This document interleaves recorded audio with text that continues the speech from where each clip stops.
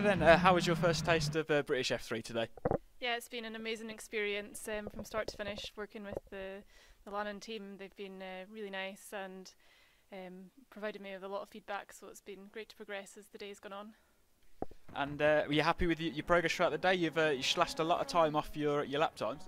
Yeah, the first time out in the car this morning, it was completely different to what I was used to.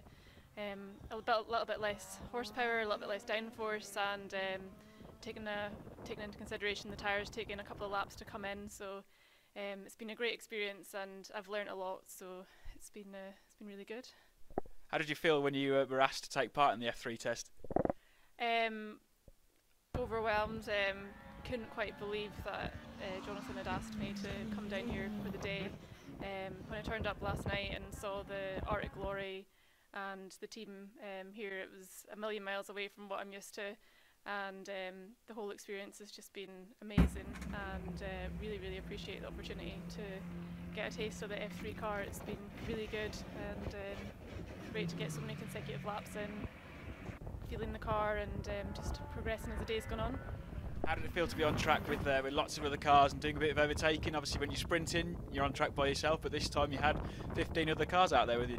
Yeah, so usually for a sprint we start from a standing start and do a couple of laps, and it's all against the clock. There's no other cars on the track, so seeing a car in front of you is good because it gives you someone to chase, and then again having, as today is a track day, so we had various cars on track, so catching up. Slower cars is obviously you have to consider that as well, and if you're onto a good lap and get stuck behind something else, then that's annoying. Something that we don't have to consider in sprinting because you've got the whole track to yourself. So it's been good, yeah. Given the chance, would you love to have another go? Yes, it's just the amount of track time has been amazing.